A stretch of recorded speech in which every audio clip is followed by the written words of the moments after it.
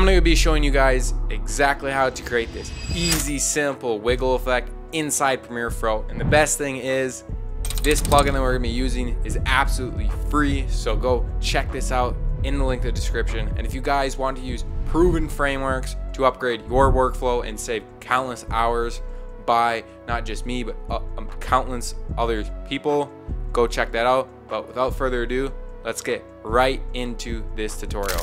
I have my frame right here. Let's just grab the text tool by going up to text, clicking. I'm gonna just use wiggle because we're writing a wiggle effect. Grab it. Ooh, if I can grab it, there we go. Stretch this baby out just like that. Go down to your line this so it's nice in the middle. Super easy. All you do is go down over to this beautiful, it's called Shake Sauce. Grab the shaky hands effect on constant. Make sure you do motion blur and mirror so then it looks really nice when it wiggles all over the place and it's not just really steady and it doesn't have that like motion blur that we need in life. Just click on the text layer, make sure you're clicking on the text, hit the check mark, it's gonna add it to it, and now watch.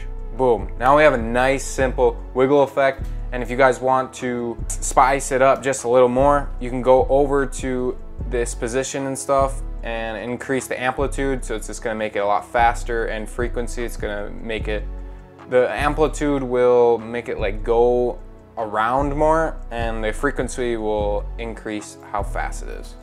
So if you want something like this, where it's just everywhere and really aggressive, you can, but I'm not gonna do that. I'm just gonna use what he has because it's just a great wiggle effect. The also other way that we can use and adapt to this is by creating our own, which I wouldn't recommend because why would you need to when you have this free plugin? It doesn't make any sense.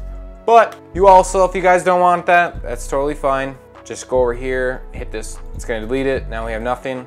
And you're gonna have to keyframe every single position. So hit P on your keyboard, it's gonna bring up all the positions. Click on this stopwatch, go about, I'd say like 5 frames ahead, and barely move it downwards or right and upwards. Go next to the 5 position, move it left and downwards. Another 5, I'd go downwards to the left again. Next, go right upwards. Make sure you highlight all of them, right click, go down to keyframe assistant and hit easy ease, or use F9 to give this nice easy ease, and you'll get a rougher kind of wiggle just like that. And highlight all of them, copy and paste it next to the other one. You can kind of get that kind of wiggle effect, mess around a little more and it'll look a lot nicer. But honestly, just get the Shake Sauce. It doesn't, like, why wouldn't you?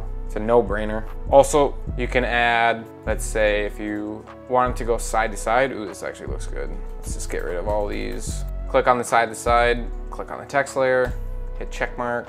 It's gonna bring that up. Now we have a nice kind of wiggle side to side. That's pretty cool. And I'm also gonna be releasing my own presets that you guys want in Shake Sauce, so look down in the description too for that. If you guys want to know more about this Shake Sauce plugin, check out this video right over here. Peace.